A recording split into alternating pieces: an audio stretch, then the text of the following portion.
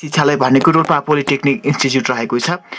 यसमा अहिले विशेष गरी नयाँ कोर्स अध्ययनको लागि पनि सुरु भएको यसै शैक्षिक सत्रदेखि नयाँ विषयमा पनि अध्ययन हुने कुराकानी आइरहेको छ। हामी यो विषयमा पनि कुराकानी गर्नेछौँ। रोल्पा पोलिटेक्निक इन्स्टिच्युट मेबाङमा रहेको छ, रोल्पा नगरपालिका 1 मा। यहाँ चाहिँ पशु र बाली विज्ञानको आइसिएजीमा पढाइ हुन्छ, विगत केही समयदेखि भइरहेको छ भने पछिल्लो समयमा फेरि नयाँ थपिएको विषयवस्तुको बारेमा चाहिँ के हो र भर्नाको बारेमा सकिसकेको कि विद्यार्थीहरूले पुनः दर्ता गर्न भर्ना लिन सकिन्छ भन्ने हिसाबले पनि हामी कुराकानी गर्न गइरहेका छौँ। त्यसको लागि आजको हाम्रो अतिथि हुनुहुन्छ रोल्पा पोलिटेक्निक इन्स्टिच्युट मेबाङ रोल्पाका कार्यालय प्रमुख रविराज भण्डारी। तपाईँसँग कुनै प्रश्न प्रतिक्रिया जिज्ञासा छ भने हाम्रो स्टुडियोको सम्पर्क नम्बर 9864 740 140 मा प्रश्न प्रतिक्रिया जिज्ञासा टिपाउँदै गर्नुहोला। म कुराकानीतर्फ लाग्छु। कार्यालय प्रमुखज्यू, स्वागत छ यहाँले कार्यक्रममा। नमस्कार। के छ पछिल्लो विद्यार्थीहरूलाई सुनाउन मिल्ने खालको सूचना जानकारी?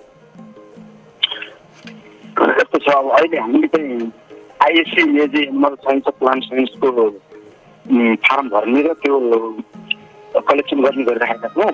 हजुर, अहिले तत्काल फेरि एउटा नयाँ डिप्लोमा इन इन्फर्मेसन टेक्नोलोजी, त्यो आइएससी सरको कोर्स हो होइन, त्यो चाहिँ हामीले लन्च गरेका छौँ, स्वीकृति दिएका छौँ र यो सञ्चालनमा यही 77-78 शैक्षिक सत्रबाट सुरु हुन्छ।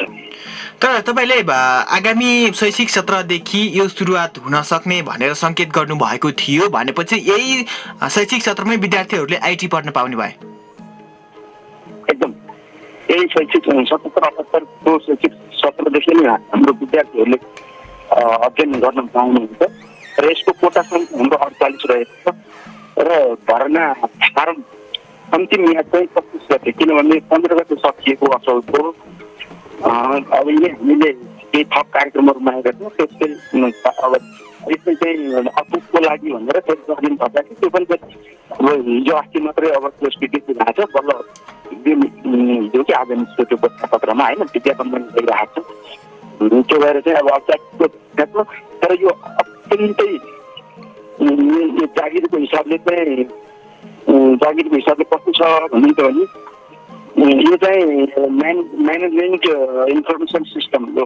हरेक तपाईँको चाहिँ अब इन्टरनेसनल अब अन्तर्राष्ट्रिय रूपमा चाहिँ भएका बिजनेस कर्पोरेसन सेन्टरहरू, कम्पनीहरू, इन्स्टिट्युसनहरू, ट्रेड सेन्टरहरू, त्यहाँ रहेका ट्रस्ट भवनहरू, काउन्सिलहरू, अर्गनाइजेसनहरू, ग्रुपहरू सबै ठाउँमा पनि किनभने आइटी अफिस हो, त्यो चाहिँ इन्फर्मेसन टेक्नोलोजी म्यानेजमेन्ट सिस्टमको त्यो डिपार्टमेन्ट कोडै रहने गर्छ। अब हाम्रोमा पनि सरकारी वा राष्ट्रिय स्तरको चाहिँ अड्डा अदालत भनौँ, अफिस भनौँ, कार्यालयहरू भनौँ, ट्रस्टहरू भनौँ, ग्रुपहरू भनौँ, परिषदहरू भनौँ, प्राधिकरणहरू भनौँ, सङ्घ संस्थाहरू भनौँ, भवनहरू भनौँ, सम्पूर्ण व्यापार आदिहरूमा पनि यो के छ भने यो एकदमै डाटाबेस सिस्टमलाई एडमिनिस्ट्रेटिभ वेमा राम्रोसँग राख्नुपर्ने हुन्छ। एउटा नेटवर्किङ सिस्टम डेभलप गर्नुपर्ने हुन्छ।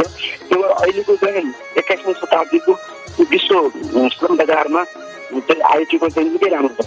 त्यति मात्रै होइन कि तर स्वयं र विदेशका चाहिँ विभिन्न अब ट्रेड सेन्टरका कुराहरू र बिजनेस सेन्टरका कुराहरू मैले गरेँ।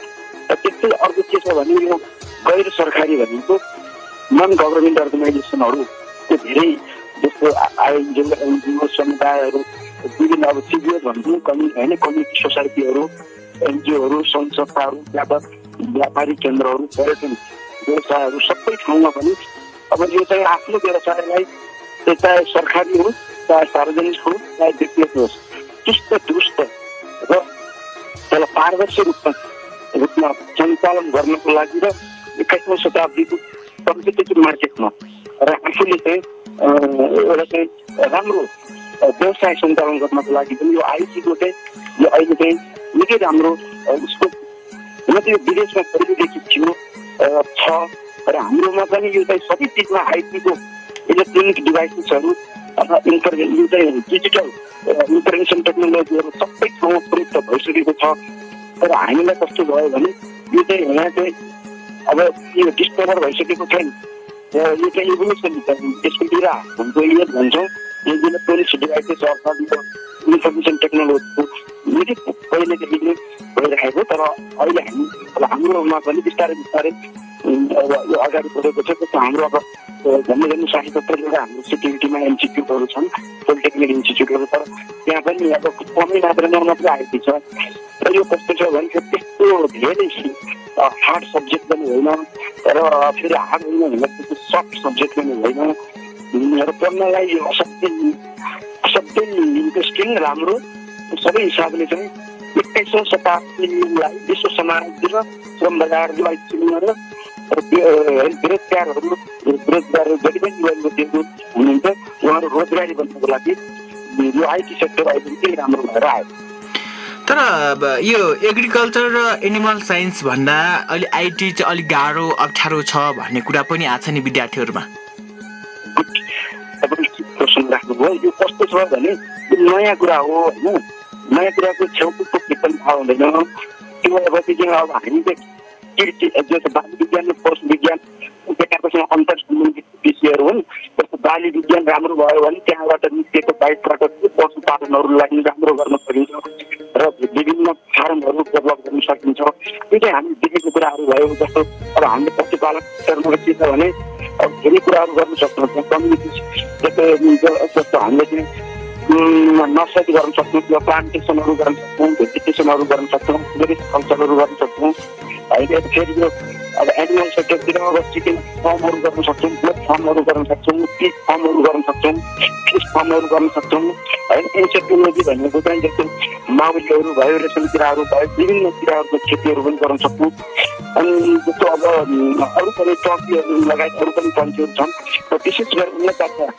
फार्महरू यो हामीले देखेको बुझेको जानेको हाम्रो समाजमा भएको पनि हामीलाई सजिलो छ र फेरि यो चाहिँ राम्रो पनि छ है किन भन्दा सबै दूरदराज घर गाउँ सहर बजार सबै ठाउँको विकासको लागि पहिलो प्राथमिक आधार कृषि र भेटनरी हो एनिमल साइन्स र प्लान्ट साइन्स हो र त्यो हुनाले पनि के हो भने यी सेक्टरहरूलाई जस्तो तपाईँको अब मैले चाहिँ जति फार्मको कुरा गरेँ र प्लान्टेसनको कुराहरू गरेँ अब त्यहाँनिर आएको राम्रो उद्यमी बनियो भने पनि अब चाहिँ एउटा राम्रो कम्पनी सञ्चालन गर्ने हो भने पनि त्यो कम्पनी मालिक जस्तो म कम्पनी मालिक बन्न चाहन्छु कोही एउटा राम्रो पढेर कम्पनी मालिक बन्छ भनेदेखि उसलाई पनि आइटी अफिसरको आवश्यकता पर्छ यसरी चाहिँ यो प्रत्येक यो चाहिँ अहिलेको 21औं शताब्दीको चाहिँ यो असाध्यै चाहिँ रोजगारीको सेक्टरमा पनि आइटी सबै चिजमा जोडिएर आयो।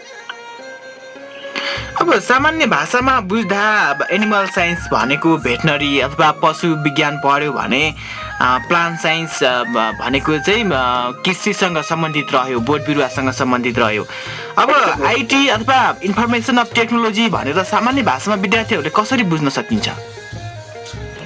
यो इन्फर्मेसन टेक्नोलोजी भनेर कसरी बुझ्न सक्नुहुन्छ भने उहाँहरूले चाहिँ यो प्रत्येक अफिसको एउटा सिस्टम हुन्छ त्यो सिस्टम हुन्छ त्यो एउटा डाटाबेस सिस्टम हुन्छ त्यो डाटाबेस सिस्टम भनेको छुट्टै सिस्टम हो त्यो म्यानेजमेन्ट अफ इन्फर्मेसन सिस्टम पनि हुन्छ त्यो एउटा आइटी अफिसरहरू पनि त्यहाँ राखेको हुन्छ र अनि त्यसमा चाहिँ अब अहिले हाम्रो डिस्ट्रिक्टको पनि इन्फर्मेसन टेक्नोलोजी म्यानेजमेन्ट सिस्टम भन्ने छ अब धेरै जसरी यो इलेक्ट्रोनिक डिभाइसेसहरू अब कम्प्युटरका चाहिँ कुराहरूबाट सञ्चालन हुन्छ त्यो डाटाबेस अब त्यो सिकेपछि त्यो हुन्छ पनि होला कम्प्युटर पढेपछि केमा जागिर पाइन्छ नि अन्त त्यो केको लागि राम्रो पनि भन्दाखेरि कम्प्युटर सिकेको मान्छेले के गर्छ भन्दा डाटा कुनै पनि सङ्घ संस्था भवन अफिस कार्यालयहरूको डाटाबेस सिस्टमले राम्रोसँग अपडेट गरेको हुन्छ र त्यसको चाहिँ एउटा एडमिनिस्ट्रेटिभ सिस्टममा काम गर्न जान्छ र अहिलेको सबै कुराहरू नेटवर्किङमा गइसकेको छ नेटवर्किङको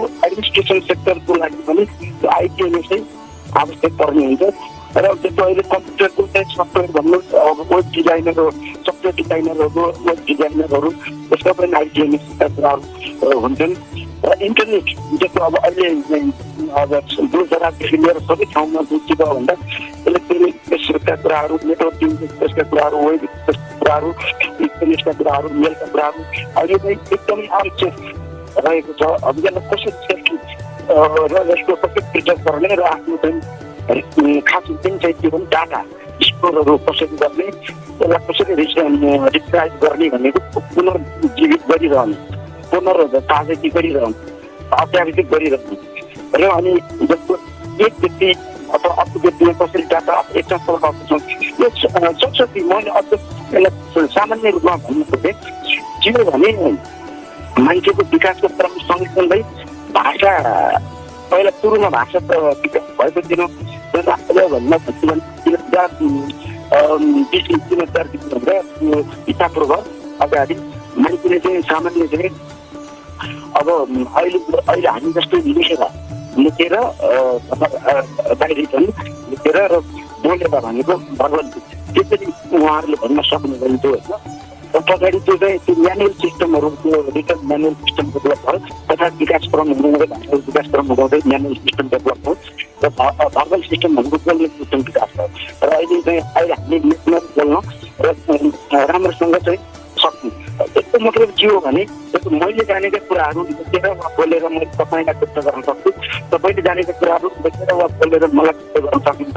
त्यस्तै अब अहिले अफिसमा के गर्ने पेपरलेस सिस्टमबाट जान खोजिरहेको छ। यो पेपरलेस सिस्टम भनेको पेपरै प्रयोग नहुने, म्यानुअल सिस्टमै प्रयोग नहुने, खालि डिजिटल सिस्टमहरू प्रयोग हुने र इलेक्ट्रोनिक डिभाइसेसहरू प्रयोग हुने। जस्तो अब हामीले नेपालमा अहिले तपाईँको हेर्नुहुन्छ नेपालमा चाहिँ नेपाल अहिले संघीय लोकतान्त्रिक एउटा प्रजातान्त्रिक बनिसकेको छ। हाम्रो यहाँको जनप्रतिनिधिहरू मात्रै अब तपाईँको चाहिँ गाउँपालिका नगरपालिका सभापतिहरू त्यहाँका प्रतिनिधिज्यूहरू र अनि जिल्ला समिति समितिका अध्यक्षज्यू लगायत सबै जोड्यो भने अब हामीले चाहिँ यो पछि आधिकारिक ठाउँमा लिएको डाटा हो। 28,2008 जनप्रतिनिधिहरू हुनुहुँदैछ होइन। अब उहाँ जनप्रतिनिधिहरूले अब यो हाम्रो जस्तो रोजगारीको हिसाबले विकराल सबसे अप्ठ्यारो र चरम गरिबी र दुर्गम र पछौटेमा रहेको देशका जनताहरू खालि र मेटेरियलको रूपमा भनेको कच्चा पदार्थको रूपमा बाहिर गएर काम गरेका र मेटेरियल भन्ने बित्तिकै त्यसले चाहिँ अब राम्रो चाहिँ ज्याला राम्रो रोजगारी पाउँछ, न राम्रो ज्याला पाउँछ, न त्यहाँ जबको सुरक्षा हुन्छ, लेखेको हुन्छ, खालि र मेटेरियलको रूपमा मात्रै गरेको हुन्छ। अब त्यसो गरेर अब हाम्रो चाहिँ मैले यहाँनिर जोड्न खोजेको छु भने जनप्रतिनिधिहरू र हाम्रो चाहिँ स्थानीय सरकार भएको हुनाले यसलाई गुड अप्सन र गुड अपर्च्युनिटीको रूपमा लिनुपर्छ र उहाँहरूले के गर्नु सक्नुहुन्छ भने एउटा श्रम बजार भन्ने हुन्छ। त्यसको हाम्रो चाहिँ पशुपन्छीहरूदेखि लिएर होइन अब तरकारीहरूदेखि लिएर र रासन कुराहरूदेखि लिएर र खाद्य जति पनि खाद्यका चिजहरूको बजार हुन्छ। त्यस्तै हामी मान्छेहरू पनि हामी श्रमजीवीहरू पनि रोजगारीहरू जसलाई रोजगारी जब चाहिएको छ उहाँले एउटा श्रम बजारमा हुनुहुन्छ। त्यो श्रम बजारमा रहेका श्रमिकहरू अब कति सिप प्राप्त छन्, त्यो सिप प्राप्त स्किलहरू जस्तो अहिले त्यो चाहिँ उद्योग व्यवसायहरूलाई आवश्यक पर्छ होइन। अब त्यो भयो भने के हुन्छ भने बेरोजगार युवा युवतीहरूलाई रोजगार वा रोजगार सक्नु अथवा उत्पादन क्षेत्रमा लगाउनको लागि हाम्रो यो अब सबै जनप्रतिनिधिहरूले राम्रोसँग चाहिँ एउटा चाहिँ श्रम बजारको संयोजन गर्नु पर्यो। त्यो भनेको के हो भने श्रमिकहरूलाई र उद्योगपति व्यवसायीहरू अथवा इम्प्लोयरहरू इन्टरप्रेनरसँग भनेको इन्टरप्रेनरहरूसँग चाहिँ उहाँहरूले जोड्ने काम गर्नुपर्ने हुन्छ।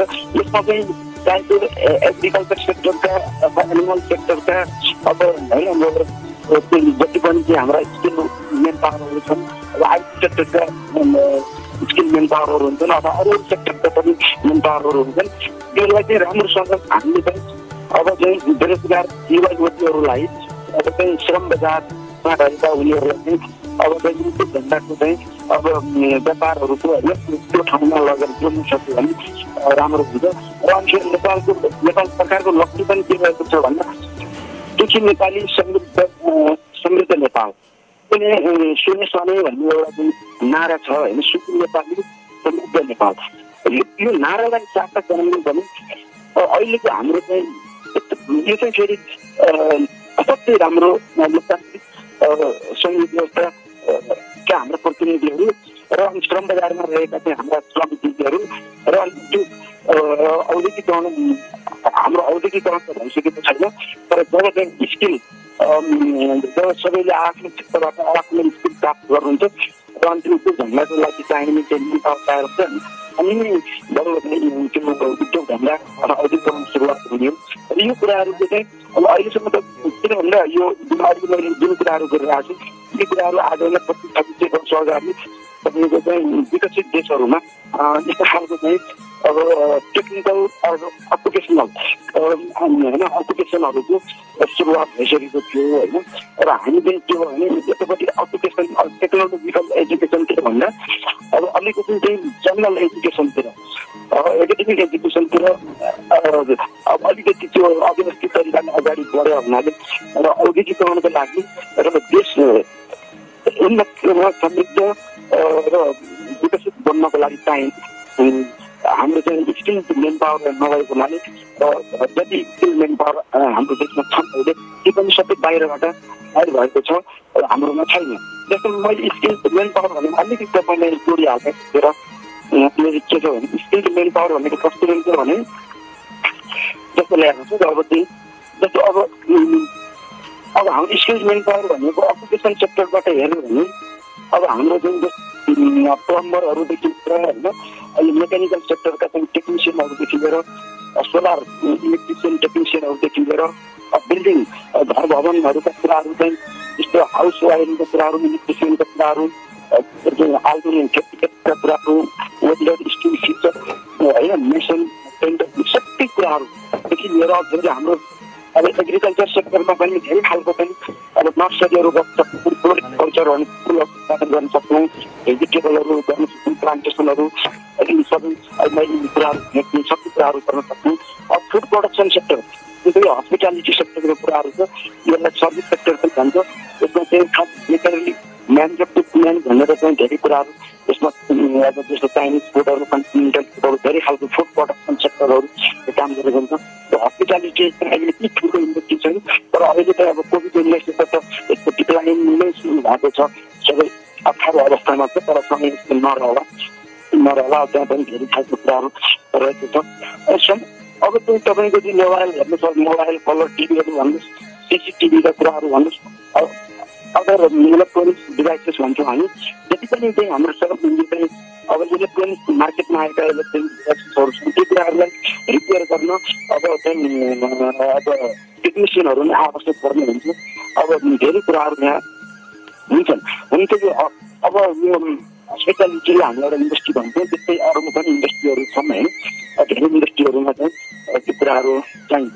त्यो भएर चाहिँ अहिले कस्तो हो भने यो हाम्रो श्रम बजारको जल्द सुरुवात भएको छ र यसलाई अझै सिस्टममा फर्मेटमा ल्याउनलाई अब हाम्रो दूरदराजदेखि लिएर अर्बान गाउँ सहरमा होइन सहर सबै समाजमा समाजमा रहेको व्यक्तित्वहरू त्यो चाहिँ सामाजिक व्यक्तित्व भनौँ राजनीतिक व्यक्तित्व भनौँ अब पत्रकार जगतमा लाग्नुभएका पत्रकार मित्रहरूले आफ्नो ठाउँबाट होइन पत्रकारिताको जगतबाट भनौँ अब संस्था भवन अदालतमा कर्मचारीहरूको लेभलबाट भनौँ त्यस्तै चाहिँ तपाईँ हजुरको चाहिँ शिक्षालयमा काम गर्नेहरू सम्पूर्ण कर्मचारीहरू यसरी चाहिँ सबै कुराहरू चाहिँ हामीले चाहिँ यो चाहिँ के हो त होइन यो अप्लिकेसन भनेर के हो होइन अब चाहिँ टेक्निकल कोर्सहरू भनेर के हो यसको प्र्याक्टिकल कस्तो हुन्छ थ्योरी के हुन्छ होइन र अनि यी कुराहरू यसको थ्योरी प्र्याक्टिकल हुँदै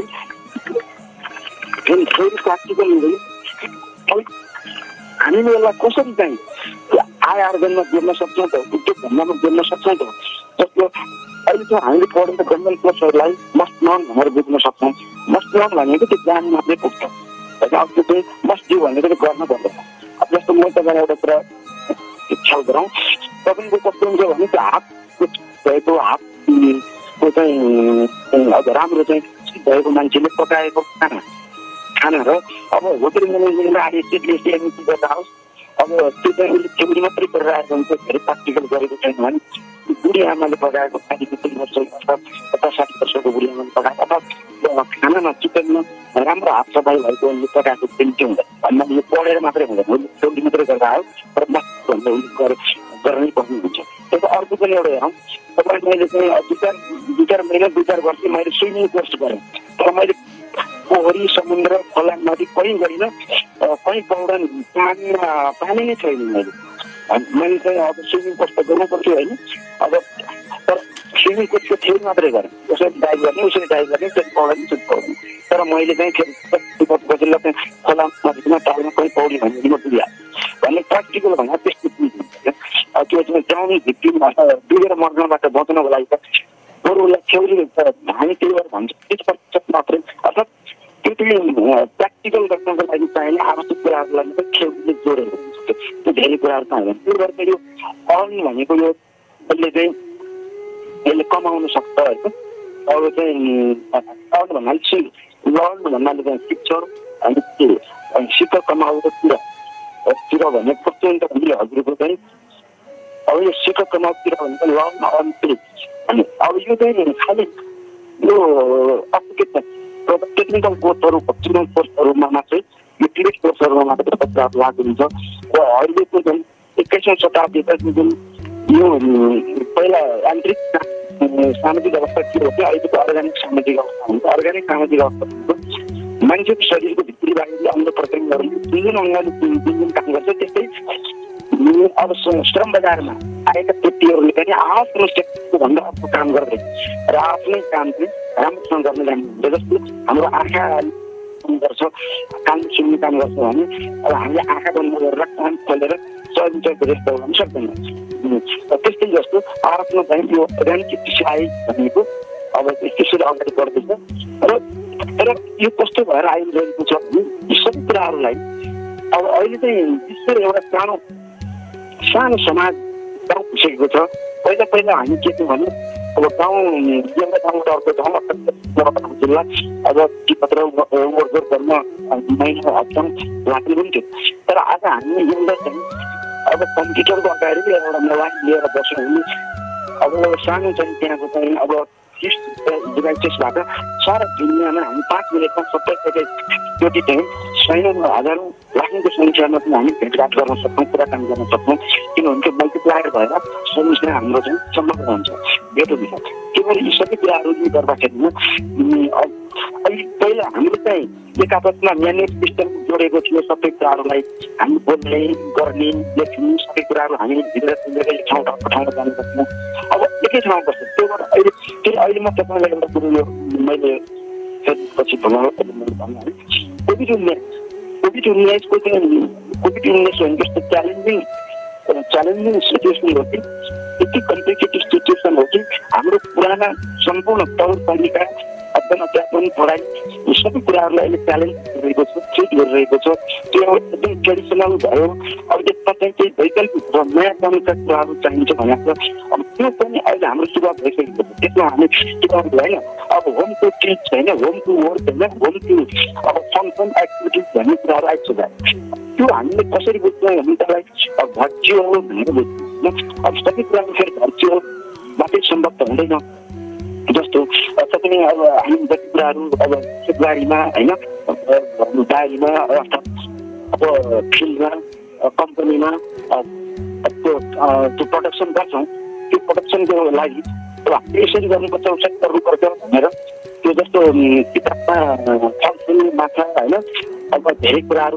देखाए जस्तो होइन घर भवनहरू देखाए जस्तो त्यो चाहिँ भर्चुअली देखाउन सक्छौँ तर काम चाहिँ फेरि फिल्डमै गर्नुपर्ने हुन्छ हातको सफाइको फिल्डिङ गर्नुपर्ने हुन्छ यसमा मैले भन्नु फेरि भर्चुअल प्र्याक्टिस पनि भर्चुअल प्र्याक्टिसले चाहिँ फेरि रियल प्र्याक्टिसलाई धेरै नबुझ्न सजिलो भएको र यसरी अहिले कोभिडको मुख्य समस्या भनेको के हो भने ट्रेडिसन र परम्परागत भन्दा वैकल्पिक अल्टरनेटिभ वेमा जानपर्छ भन्ने कुरा च्यालेन्जिङ भएर आइरहेको छ यसले गर्दा पनि अहिलेको यो फाइनेन्सियल टेक्नोलोजी अझै चाहिँ मैले चाहिँ ग्रोथ मार्केटमा पुर्याइदिएको छ लगिदिएको छ अब अहिले जति तपाईँले कुरा भन्नुभयो होइन यसको सारमा भन्नुपर्दा चाहिँ कम्प्युटरका विभिन्न कोर्सहरू हार्डवेयर सफ्टवेयर नेटवर्किङ लगायत कम्प्युटरमा जति सफ्टवेयर हुन्छ त्यो सम्बन्धी जानकारी सँगसँगै सफ्टवेयर डेभलप गर्नेसम्मको कामहरू गर्न सक्छ त्यसले आइटी पढ्यो भने एकदम फेरि यसमा यो घटना मैले चाहिँ आइटी कम्प्युटरको चाहिँ सबै नै आइटी हो भनेर मैले भन्न खोजेको छैन। कम्प्युटर भनेको आफैमा एउटा समुद्र ठुलो सी हो, मानिलिने समुद्र सी हो र त्यो समुद्रभित्रको हामी एउटा थोपा हौँ। थोपा भनेर फेरि हामी त्यो थोपाभित्रको पनि थोपाभित्र पनि समुद्र हुन्छ क्या, फेरि त्यो थोपाभित्र पनि समुद्र हुन्छ। त्यही भएर हामीले समुद्रको एउटा थोपाको रूपमा पुग्नु भन्दा पनि हामीले त्यो आइटी सेक्टरलाई कम्प्युटर अहिलेको लेटेस्ट टेक्नोलोजीभित्रको एउटा समुद्रको रूपमा बुझ्न सक्नुपर्छ। आइटीले कति काम गर्छ, त्यो चाहिँ कति भित्रको छ, कति व्यापक विस्तार छ भन्ने त्यो कुराहरू बुझ्नुपर्ने हुन्छ। यी सबै कुराहरू प्रोड्युसरसँग जोडिएका छन्, इन्टरप्रेनरसँग जोडिएका छन्, इम्प्लोइड सेक्टरसँग जोडिएका छन्, अनइम्प्लोइड सेक्टरसँग जोडिएका छन्। यो सबै कुराहरू यसरी अगाडि बढिरहेको छ। जस्तै अब आइटीकै अहिले विभिन्न कमालहरू देख्न सकिन्छ होइन। जस्तै सुरुको समयमा विभिन्न चिप्सहरू ठुला ठुला भद्दा विभिन्न मेसिनरी सामानहरू ठुल्ठुला हुन्थे भने अहिले यही एप्सकै विकासका कारणले गर्दा साना साना चिप्सहरूले कारणले गर्दा पनि ठुला ठुला कामहरू रहन्छ। जस्तै आइटी पढेको एकजना विद्यार्थीले वेल्ली रूपमा एप्सहरू निर्माण गर्न सक्ने अवस्था रहन्छ।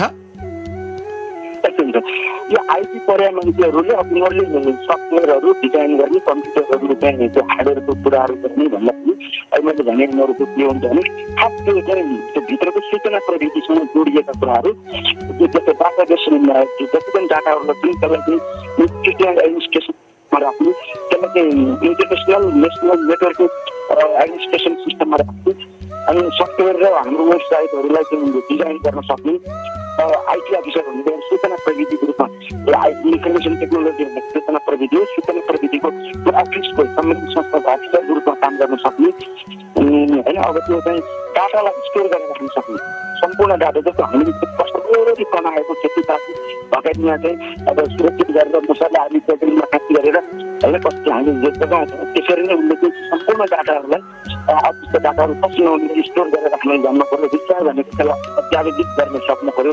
अनि पेन्डिङ हुन्छ त्यो चाहिँ एउटा इन्स्टिट्युटबाट अर्को इन्स्टिट्युटमा एकबाट अर्को व्यक्तिमा एकैचोटि एकै समयमा होइन मिलियन व्यक्तिहरूलाई चाहिँ आदान प्रदान गर्न सक्ने गरी काम गर्नु पऱ्यो। त्यो किनभने एकैचोटि यो त प्रकाशको गति हुन पनि छिटो हुन्छ। त्यसरी चाहिँ अहिले आइटी यो सूचना प्रविधि त्यसरी जोडिएर आएको छ। अब मैले भने यो कस्तो हुन्छ भने त्यो आफैमा कम्प्युटर भनेको त यो अथाह कम्प्युटर इन्डस्ट्री भनेको विशाल भित्र गइसक्यो होइन। अब यो भित्र चाहिँ धेरै लेनदेनहरूदेखि लिएर पढेका असाध्यै राम्रा सबै तहका सबैभन्दा बढी तलबहरू होइन यसैमा छ। यसको सेक्टर धेरै छ। मेरो पनि अब आइटी प्रोफेसनलिजममा मैले काम गर्दैन, कम्प्युटर पनि मेरो होइन होइन। तर म चाहिँ तर यी कुराहरू के हो भने जन्म देशबाट मैले भनिरहेको छु, यो कुराहरू चाहिँ त्यसरी अगाडि बढिरहेको छु। सिनारियो पनि अहिलेको चाहिँ 21औं शताब्दीको ठुलो छ, युग पनि कसरी सुरु भइरहेको छ। अब आइटी नरिकन कोही व्यक्तिको व्यक्तित्व, प्रभावकारिता, साङ्गतिकता, उसको शालीनता, इन्टेलिजेन्सी सारा कुराहरू अब उसले चाहिँ बाहिर चाहिँ डिस्प्ले गर्नै सक्छ। अनि यो विषय पढ्नको लागि अरूको विषयभन्दा अलिक हार्ड भएको भन्ने कुरा सुन्दामा पनि यो विषय पढ्नको लागि ग्रेड कुन विषयको कति हुनुपर्ने आवश्यक हो? हजुर फरक कुरा राखेको यो चाहिँ हामीलाई चाहिँ यसको चाहिँ धेरै कुराहरू थाहा छैन, त्यो भएर चाहिँ यो अलिक हार्ड भन्ने लागेको छ र अलिकति चाहिँ शिक्षित भेट्नाजीको भन्दा यो ग्रेड फरक राखेको गर्छ। यसमा के छ भने म्याथ र साइन्समा सी हुनु पर्यो अनिवार्य, म्याथ र साइन्समा अनिवार्य सी हुनु पर्यो र अङ्ग्रेजीमा +2 हुनु पर्यो। हाम्रो चाहिँ यसमा के चाहिँ नि अब एग्रिकल्चर र भेटनरीमा म्याथ साइन्स इङ्ग्लिसमा चाहिँ कुनै एउटामा +2 भयो भने चाहिँ अरूमा चाहिन्छ, यसमा चाहिँ म्याथ र साइन्समा भन्नुपर्छ। यो चाहिँ त्यस्तो छ। यो त्यसो भए यो विषय पढ्नको लागि गणित र विज्ञानमा अलि दखल हुनु पर्यो। त्यस्तो त्यो प्योर साइन्स भनेर त्यो साइन्टिस्ट बन्ने जस्तो त्यस्तो गाह्रो पेपरहरू म्याथ साइन्स। तर एउटा कुरो के हो भने चाहिँ सबै क्यालकुलेसन कम्प्युटिङ सिस्टमलाई चाहिँ अगाडि बढ्नु पर्छ। कम्प्युटर भनेको कम्प्युटिङ सिस्टम हुन्छ। अब कम्प्युटरभित्र चाहिँ कम्प्युटिङ सिस्टमभित्र चाहिँ अब इन्फर्मेसन टेक्नोलोजी भावनाले अलिकति चाहिँ म्याथ साइन्स चाहिँ राम्रो हुनुपर्छ भन्दा हो।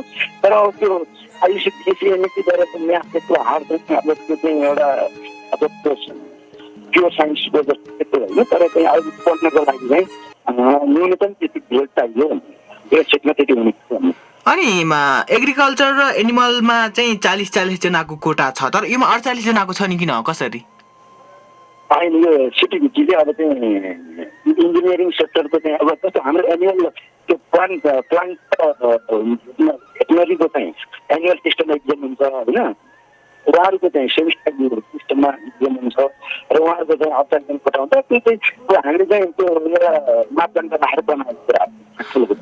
तर सिटिभिटीले मान्यता दिँदा चाहिँ 40 जनाको कोटालाई बढी प्राथमिकता दिन्छ अथवा त्यही अनुसार लिन्छ भन्ने विद्यार्थीहरूले सुन्नमा जान्नमा आएको कुरा हो होइन?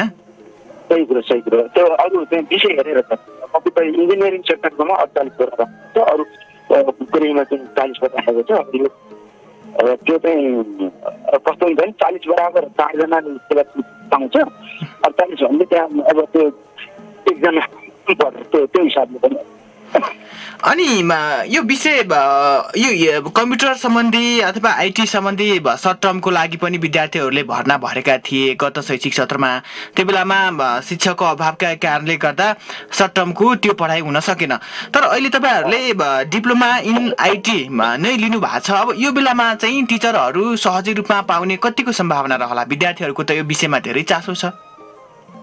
धेरै राम्रो प्रश्न राख्नुहुन्छ। हामीले पहिला चाहिँ यो चाहिँ कम्प्युटर हार्डवेयर टेक्निसियनको चाहिँ हामीले त्यहाँ सप्तम ट्रेनिङ 390 घन्टाको 3 महिना खुलाएका छौँ। त्यतिखेर चाहिँ अब सरहरू चाहिँ खास यो बाहिरबाट सबै आउनु पर्ने भएको थियो। उहाँहरू खास धेरै थुप्रो चाहिँ आफ्नो मागहरू कुराहरू राख्नुभयो र 3 महिनाको लागि मात्र राख्नु होइन। अब जस्तो कुरो पहिला भने अब हामीले विद्यार्थीहरू अरू विषयमा काम गर्नुभयो, कति अब कम्प्युटर गर्नुभयो होइन। र अहिले हामीले के गर्छौँ भने अब तपाईँको चाहिँ यो ब्याचलर इन बिटेक इन होइन इन्फर्मेसन टेक्नोलोजी पढेका मान्छेहरू प्रशस्त मार्केटमा छन्। अहिले बेरोजगार हुनुहुन्छ। यो चाहिँ केहीले पनि उत्पादन गरेको छ, अरू प्राइभेट कलेजहरूले उत्पादन गरेको छ। यो चाहिँ फेरि आइसी अफिसर भनेको लगभग तपाईँको 40-45 हजार देखि अवसरले गरेर त्यहाँ उहाँहरूको एक्स्ट्रा अलाउन्सहरू गर्दा हुन्छ। जब बेसमा भयो भने त्यो चाहिँ पार्ट टाइम बेसमा त्यो खालि 3 महिनाको लागि बाहिरबाट ल्याउनु गाह्रो थियो होइन। अब त्यो चाहिँ अब यसमा चाहिँ खासै सरहरू ल्याउनु गाह्रो हुँदैन। त्यस्तो गाह्रो भएछ भने पनि हामीले के गर्छौँ भन्दा अब त्यो अब फर्स्ट इयरमा त अब सबै जनरल साइन्सै छ। अब सेकेन्ड इयर थर्ड इयरमा कुराहरू हो। सेकेन्ड इयर थर्ड इयरमा के हुन्छ भन्दा स्पोन्सर गरेर पनि सरहरू आएर जान सकिन्छ। तर हामीले चाहिँ अब त्यो चाहिँ सेवाका नै सरहरू पाउँछौँ। त्यो मैले किनभने यसको चाहिँ अब त्यसको जब ब्याकग्राउन्ड कस्तो छ र सरहरूको भूमिका के छ भन्ने हिसाबले बुझेर मात्रै म यसरी अगाडि बढाएको। अनि यो शैक्षिक सत्रमा नयाँ कोर्स पढाइ हुँदैछ होइन। विगतको समयमा एनिमल र प्लान्ट साइन्सको सुरुको शैक्षिक सत्रमा विद्यार्थीको सङ्ख्या अलिक न्यून रहेको थियो। यो पटक विद्यार्थीहरूको चासो अथवा विद्यार्थीहरूले सम्पर्क गर्ने के छ सूचना त केही समय अगाडिदेखि बजाउनु भएको छ, सम्पर्कमा आइराख्नु भएको छ आइटी पढ्नको लागि पनि? होइन, आइटी त अब हजुर लास्टदेखि विज्ञापन गर्नुभएको छ, बाहिर विज्ञापन होइन। अब त्यति थाहा पनि छैन कि आइटी बारेमा। यो हाम्रो चाहिँ अब सिटिमा अब 2-3 कलेजहरूमा छन्, त्यहाँ पनि मान्छेहरूले बुझाएको छैन र फारमहरू गरिरहेको छैन भन्ने मैले बुझाएको थियो होइन। तर यसमा चाहिँ के हो भने नयाँ जुन चिज नयाँ हुन्छ नयाँमा अलिकति मान्छेले रिस्कको रूपमा हेरेर हुन्छ, पुरानोलाई चाहिँ राम्रोसँग बुझिरहेको हुन्छ, नयाँ चिजमा चाहिँ अलिकति अप्ठ्यारो देखिरहेको हुन्छ। तर यसो त्यो चाहिँ अहिलेको कस्तो भने यो अहिलेको नयाँ को समयको श्रम बजार रोजगार बजारको चाहिँ राम्रो चाहिँ हराइरहेको छ। अनि यसको तह चाहिँ 3 वर्षको डिप्लोमा कोर्स भयो होइन। त्यसपछि कतिमा पनि पढ्न पाइन्छ? यो जस्तै आइएससिएजी जस्तै बिएससिएजी हुन्छ भने यो डिप्लोमा इन आइटीको लागि के हुन्छ तह? यस्तो छ, अब यसको चाहिँ अब चाहिँ अलिकति फीहरू गरिराख्नु गरेको छ। हामीले यसलाई बढी चाहिँ राख्दैनौँ, 96,000 छ होइन। हाम्रो चाहिँ एनिमल प्लान्ट साइन्सको यसको चाहिँ हामीले चाहिँ अब फर्म त अब सिटिभिटीले निर्धारण गरेर फर्म त सुरु गर्ने बेलामा 800 हो होइन, 800मा फर्म हुन्छ। र पछाडि चाहिँ यसको फी निर्धारण हुन्छ। त्यो अब 96 भन्दा तल बताउँछौँ। अनि जस्तै नि तहको कुरा गर्दा 3 वर्षे डिप्लोमा आइटी भयो होइन, त्यसपछि अरू तह पनि माथि पढ्न मिल्छ यो विषयमा? मिल्छ हजुरको चाहिँ यो आइसी होइन आइसी इन इन्फर्मेसन टेक्नोलोजी अथवा diploma in information technology B.Tech in information technology होइन अब इन्फर्मेसन टेक्नोलोजी यी कुराहरू छ मिल्छ। त्यसो भए यो पनि सर्ट टर्म नभएर औपचारिक शिक्षा नै हो जस्तो हो होइन?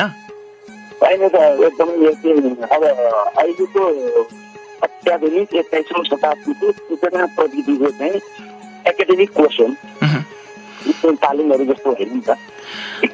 अनि अब हामीले यो विद्यार्थी भर्ना चाहिँ यही भाद्र 25 गतेसम्म अन्तिम मिति एकदम यो पहिला एकचोटि 15 गतेसम्म थियो अनि अहिले आएर चाहिँ 2-4 दिन थपियो। अब त्यो पनि अब हामीले सरकारले मात्रै अब आज त केही छोडे भइहाल्यो होइन।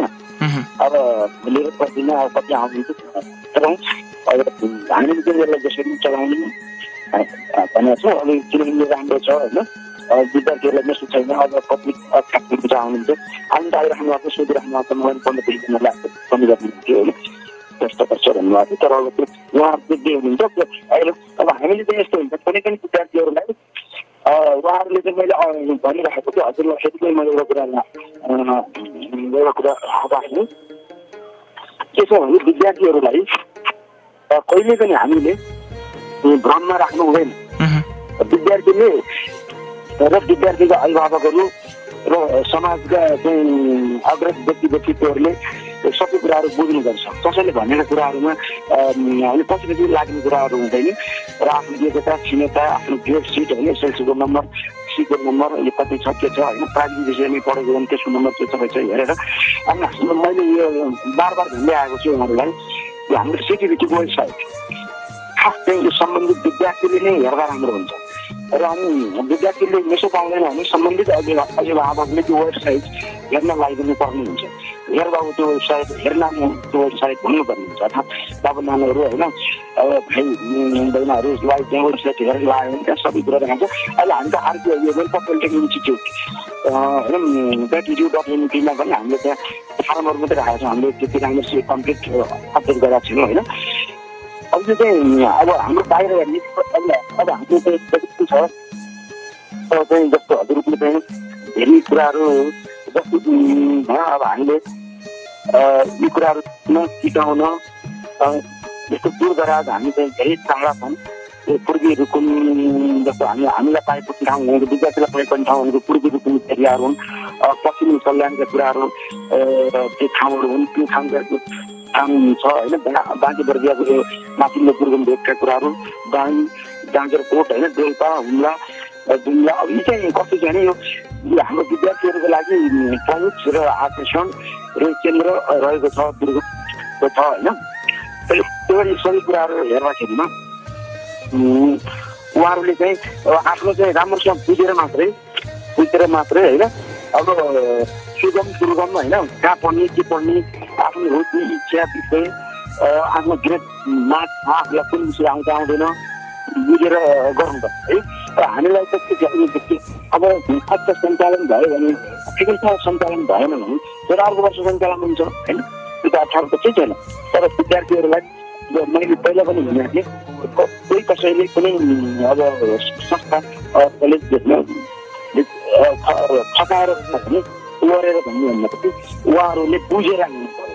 उहाँहरू आफै आउनुहोस् मोटिभेसन भएर आउनु त्यसरी चाहिँ फारम भर्नु हामीले त बुझेको कुरो जस्तो मैले पनि एसएलसी पढ्दा हाम्रो पालामा एसएलसी भन्थ्यो होइन अब 8-10 भन्थ्यो होइन अब भन्थ्यो अब त्यतिखेर चाहिँ अब विषय हामीलाई थाहा हुनुहुन्थ्यो। मैले यो कुराहरू यसरी किन राखेको छु भन्दाखेरि अब यो विषय भने यस्तो यो विषय भने यस्तो भनेर कसैले भनिदियो भने त्यो धेरै थाहा हुँदो रहेछ हामीलाई मिस भइसक्यो। अनि हामीलाई तर जुन विषय जानुपर्ने त्यो विषय कहिले त भन्ने अहिले आएर फरक परेछ भन्ने त्यो अहिले चाहिँ बाहिर राखेको छ। त्यो साथी अब त्यो अभिभावकहरूले विशेष ख्याल गर्नुपर्छ भन्ने मेरो भनाइ। अनि जस्तै एनिमल साइन्स र प्लान्ट साइन्सको विद्यार्थी फुलफिल भइसकेको अवस्था हो कि अझै विद्यार्थीले सम्पर्क गर्न सक्छ यो कोर्समा? त्यसमा चाहिँ हाम्रो विद्यार्थीहरू अब हामीलाई असुविधा चाहिन्छ 230 लगभग त्यो मैले हुन्छ त्यसमा अब पुगेको छ होइन। अब त्यो विषयमा फारम भरेकाहरूले पनि हाम्रो 25 गतेभित्रै अब चाहिँ हाम्रो चाहिँ कोही त्यस्तो विद्यार्थीहरूलाई चाहिँ अब अलिकति विदेशमा गएर स्वदेशमा अब पशुपालनको कृषिको क्षेत्रतिर काम गर्छु भने अब त्यो के अप्सन छ मैले चाहिँ अब हाम्रो चाहिँ आइटीमा काम गर्ने सरहरूसँग बुझेर त्यो चाहिँ चेन्ज गर्नु मिल्छ होला 25% र त्यस पछाडिको त्यसमा रिजल्ट सम्बन्धित विषयमै रिजल्ट भएर आइहाल्छ 27-28 को त्यसमा होइन अब यहाँ थप्पैले मलाई थाहा छैन किनभने अहिले धेरै अब अहिले पछाडि आएर मात्रै दिएको छु होइन यो स्वीकृति अब थप्दैन होला पनि एकचोटि थपिसक्यो होला कार्यालय प्रमुखजी अब हामी कार्यक्रमको अन्त्यमा छौँ यद्यपि यही कार्यक्रम सुनेर विद्यार्थीहरूले आइटी पढ्ने रुचि गर्यो भने कसरी सम्पर्क गर्ने अब उहाँहरूले आइटी पढ्न इच्छुक हुनुहुन्छ उहाँहरू चाहिँ अब आइटीमा फारम लिन्छ भने सबैभन्दा राम्रो चाहिँ अहिले मैले चाहिँ जुन जुन ठाउँहरू भने जिल्लाहरू ती ठाउँ चाहिँ हाम्रो टार्गेट एरियाहरू पनि ती ठाउँबाट सम्भव भएसम्म हाम्रो कलेजको प्रशासन चाहना आएर फर्महरू बुझाइदिनु भयो भने धेरै राम्रो होइन भने हाम्रो अर्को वैकल्पिक माध्यम पनि छ त्यो वैकल्पिक माध्यम भने के हो भने अब त्यो सिटिभिटीको वेबसाइट अब त्यो सागर छ धेरै कुराहरू पढ्नु गाह्रो छ त्यहाँ पनि तर हाम्रो चाहिँ यो आरटिआई .edu.in मा गयो भने फारम फारम त्यहाँ छँदैछ त्यो डाउनलोड गरेँ त्यसलाई भऱ्यो त्यो फारम भरिसकेपछि अनि रोल्पा पोलिटेक्निक इन्स्टिच्युट गरेर gmail.com राखिदियो भने अब हाम्रो यो नेपालभित्र रहेका 77 जिल्लाको अब जहाँबाट जसले जहाँसरी भरे पनि त्यो हाम्रो मेलमा आइहाल्छ त्यो डकुमेन्ट भइहाल्छ हामी आइटिएमएसमा त्यो राखिहाल्छौँ त्यसरी पनि भर्ना हुन्छ अब केही कन्फ्युज लाग्यो भने होइन सम्पर्क नम्बर छोड्न मिल्छ केही कन्फ्युज लागेको खण्डमा होइन सम्पर्क एउटा भाउचर हाम्रो चाहिँ त्यो किनभने यहाँ फारम जसले मेलबाट पठाउँछ उनले चाहिँ भाउचर गर्नुपर्ने हुन्छ त्यो भाउचर अनिवार्य र त्यो भाउचर नम्बर भने मैले राम्रोसँग सुन्नु होला अब 076 2 0 10 64 41 8 9 6 0 2 फेरि भन्छु म 076 2 0 10 64 41 8 9 6 0 2 यो रोल्पा पोलिटेक्निक इन्स्टिट्युटको चाहिँ खाता हो र यसको चाहिँ भाउचर चाहिँ हामीलाई स्क्यान गरेर हालिदिनु भयो र फारम भरेर त्यहाँ आवश्यक डकुमेन्ट हालिदिनु भयो भने भइहाल्छ त्यो सम्पर्क नम्बर यो टिप्नु होला राम्रोसँग 98 57 82 48 91 र अर्को पनि राख्नु होला 98 57 85 30 20 र अर्को पनि हाम्रो त प्रशासनको छ फेरि 98 61 84 0 595 यी तीनटा फोन भएपछि उहाँहरूले सम्पर्क गर्न सक्नुहुन्छ वैकल्पिक माध्यमबाट पनि हामीले काम गर्न सक्नुहुन्छ र अफिसमा आएर पनि गर्न सक्नुहुन्छ र यो चाहिँ अगाडिको नम्बर मेरो आफ्नै नम्बर हो र एनी टाइम म चाहिँ यो रिसिभ गर्छु र तपाईँहरूको जिज्ञासा केही छ भने त्यो जिज्ञासा चाहिँ मेरो जिज्ञासा मिटाउनको लागि केही सल्लाह सुझावहरू पनि म दिइ नै रहन्छु अब हामी कार्यक्रमको अन्त्यमा छौँ अन्त्यमा केही छ कार्यालय प्रमुखज्यू ठिकै छ यसरी चाहिँ हजुरले अब यो सौन्दर्य मालाश्री होइन म आफ्ना कुराहरू हजुरसँग कुरा राख्न खोजेकोमा विशेष धेरै मालाश्रीमा काम गर्नुहुने कलेज सरलाई धेरै धन्यवाद छ तपाईँको समग्र तपाईँको मालाश्री टिमलाई पनि धन्यवाद छ र जति पनि श्रोता दर्शकहरू र अनि समाजका लगभग व्यक्तित्वहरू आम समुदाय सबैले सुन्नु भएको छ सम्पूर्ण श्रोताहरूलाई चाहिँ मेरो तर्फबाट धन्यवाद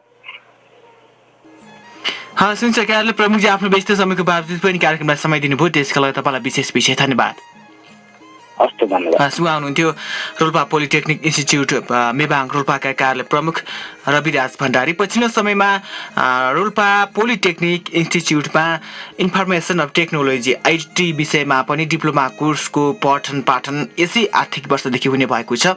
विशेष गरी नेपाल मात्र नभएर विश्वकै श्रम बजारमा पनि आइटीको धेरै माग रहेको छ। पछिल्लो समयमा धेरै नै माग भएको, धेरै जनशक्ति खपत भएको रोजगार क्षेत्रमा यो विषय पढ्न चाहनुहुन्छ भने सम्पर्क गर्न। 3 वर्षे कोर्स रहेको छ। यो विषय पढ्यो भने धेरै ठाउँहरूमा तपाईँको माग रहन सक्छ रोजगारको लागि।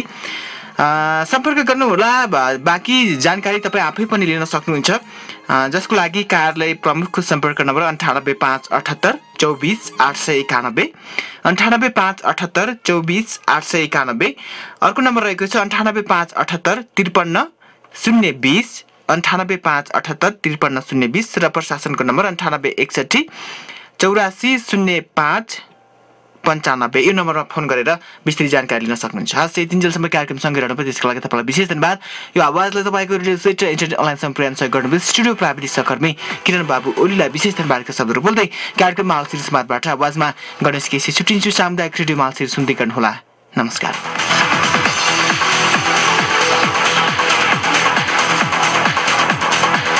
सूचना, सञ्चार र मनोरञ्जनको त्रिवेणी सबैले सुनौ सामुदायिक रेडियो मालश्री। मृत्यु हुनेको संख्या 600 पुगेको छ।